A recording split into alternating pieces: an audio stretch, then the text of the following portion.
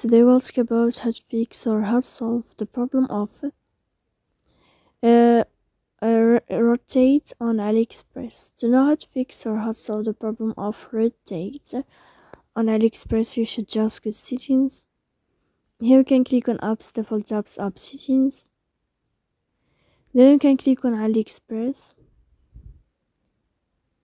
After that, you can click on first stop and you can click OK.